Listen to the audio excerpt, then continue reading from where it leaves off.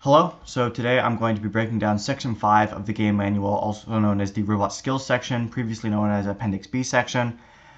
Because the video covering the entire game manual was really popular, I'll upload a section breaking down the VexU rules in a couple of days probably.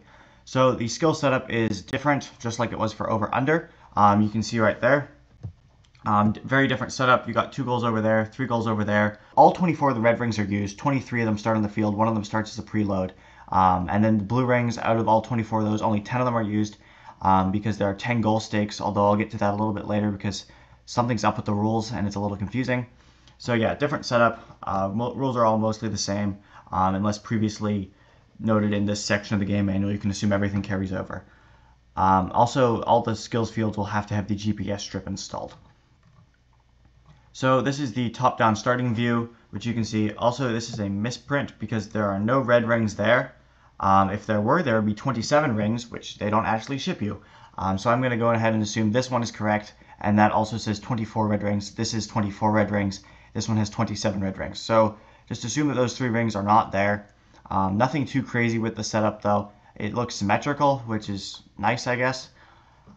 So a couple of things with robot skills. You have your driving skills, you have your autonomous coding skills, also known as prog skills, robot skills match, and skills stop time still continues to be a thing. So yeah, as I said before, all the rules carry over unless explicitly stated otherwise. And if you break any rule violation that scores points, it's instantly considered match affecting because scoring extra points affects the outcome of your score. So DQs will be a lot more common in skills. Like if you possess 3 rings and go and score 1, that's going to be a DQ, unless you like go and retroactively descore that by like taking the ring off the pole to show like, hey, we undid the illegal action. Yeah, robot skills, you cannot have more than 3 programming skills and 3 driving skills. Yeah, so you have to start the match in a legal position for the Red Alliance, which is over top of the red tape line, so you have to start somewhere hovering over that perimeter. You also cannot start touching one of those pre-placed rings or goals as per the normal starting rules. You do get 1 preload, which is just the normal preload placement rules, and no blue preloads are used. So this is where things start to get really different. Teams may only utilize blue rings as top rings on stakes. So blue rings are kind of weird in the way that they're scored. So like I said, you only have 10 of them, and there conveniently are 10 stakes.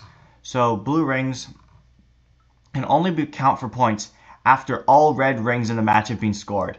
So the blue rings are worth 0 points unless every single red ring is scored, which is going to be a huge pain for programming skills because if you miss a singular ring, all of a sudden all of your blue rings don't count. So that's the first thing. Then the second thing is at least 1 red ring is scored below the blue ring on the stake. So you can see that these goals, they start with 1 blue ring already on them. You are going to take that ring off, put a red ring underneath, and put the blue ring back on in order for them to count for points. Probably intentional just to make it a little bit harder. GDC doesn't want anyone maxing out the game. Now there can only be 1 blue ring on the stake. So you can't just have like 2 blue rings on top of a stake or else blue ring doesn't count. And then finally, where is that? Here we go. So no red rings are scored if they're above the blue ring. So you can't like put the blue ring starting ring and put some red rings on top. Doesn't count. Now the blue ring isn't scored. Now the one thing that I'm not sure about is the high stake, because red rings cannot count for being the top ring, and blue rings can't count as scored if there's not a red ring under them. So I'm guessing with the high stake, as written right now, it's impossible to get a high top ring on the high stake, which makes it worth 1 point, and you can only put a red ring up there. But considering that there's 10 stakes and there's 10 blue rings, I'm guessing that there will be an exception for that rule given when the Q&A opens up. So I would plan on that happening. I would bet money that they'll say, hey, you put a blue ring up there, it counts as a top ring, or else they wouldn't have given you the extra ring. But that is something that could change. As with the last video, I'll try and have any changes in a pinned comment at the top of this video. Yeah, so red rings don't count as a top ring. You can't, if you put them on top of a blue ring, they don't count for points. So yeah.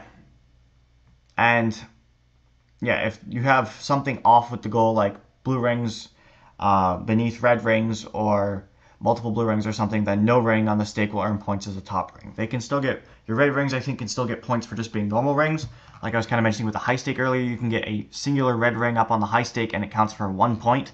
Woohoo, good job. Then the other big change that comes with skills is the corners, the plus minus, there's no modifiers for those. All they do is count as a 5-point zone. So even if you're a push bot, you can just push the goals into the corners and get a total of 20 points. And the same rules for if a goal is in the corner counts, so you can't have multiple goals in the same corner. So it's just 20 points max from pushing goals into the corner. I mean, those should be pretty easy points to get. Let me zoom back in. All right, and then, yeah, skills fields are all supposed to be the same, but they don't have to be the same as the competition fields. They don't have to have GPS strip. So yeah, here's your scoring table if you want that for like your notebook or something. But it's all the stuff that I've already covered. Then skills stop time is still back, so you can tell the referee before the match, hey, we want to do skills stop time, and then stop the match, give you a tiebreaker thing essentially. Or you can have the brain screen thing, but I haven't actually seen any tournaments do that. So then, still, this all looks the same. Tiebreakers. Your highest autonomous skills is the tiebreaker, then your second highest autonomous skills. And then you can pull these up, but I've never seen those actually become relevant. And then Global Skills Challenge is, again, the same thing as it was before. Your highest overall autonomous skills, and then your stop times. And I haven't seen it really go past that, and you can pull up the rules if it's something really specific. Leagues, you run skills at each league session, but you can't combine scores from different sessions. So that pretty much covers skills. Seems pretty basic from a rules standpoint, other than the small thing with the blue rings. Definitely a couple errors on the GDC parts. They did not proofread this very well. I should have the VexU rolled out pretty soon, and I'm hoping to have a reveal video dropping on Thursday for the new game.